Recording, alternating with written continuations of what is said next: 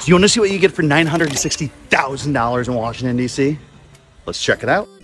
Today, we're over in Capitol Hill, and we're on Ames, which is a one-way street, and those are always my favorite because they're a little bit narrower, it seems like everyone knows each other a little bit better, and the traffic is purposeful because if you're going down it, you need to know where you're going, which is sweet. What else is sweet is around the corner from here is the Capitol Candy Jar. It's a local candy shop that serves up in-house made treats, and if you're going to go, I'd recommend either the chocolate-covered Oreos, which come decorated a bunch of different ways and it's fun, or the in-house peanut butter cups, which are massive and explode peanut butter when you bite into them. One thing that had my eye about this place is the OG wood floors. They wear their age pretty well, and they really capture the classic DC row home vibe. Also, the backyard space was perfect for hanging out, and this is the time of the year to be doing that.